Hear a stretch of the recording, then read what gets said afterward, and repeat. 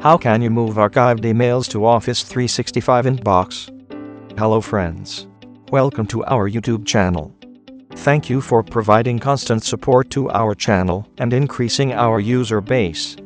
If you have not subscribed to our channel, please subscribe before starting the video. Today, we will see how you can move the archived emails to the inbox folder in an Office 365 account. The archived emails are generally older emails that you move to a separate folder from the primary inbox. In Office 365, it is easy to move archived items to inbox. But what if you have archived your Office 365 emails using the archive feature of MS Outlook? Outlook creates a new PSD file for the archived emails separately. You can import this PSD file into Office 365 using a special migration software called Kernel Import PSD to Office 365. It can access the archived PSD file and migrate it into Office 365 mailbox completely.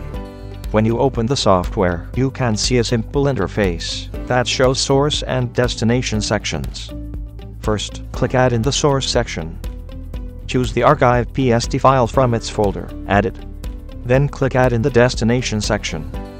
There are two login methods provided by the software. In the example, I have chosen the first method for basic authentication. Click OK. The server name is given automatically. Then, input the mailbox login ID and password of your destination Office 365 account. Choose a single mailbox option to select. Click the Add button. Map the source PSD file with the Office 365 mailbox using the drop-down in the destination section.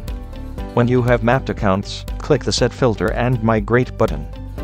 If you want to move the archived data to the primary mailbox, choose it and click the Migrate option.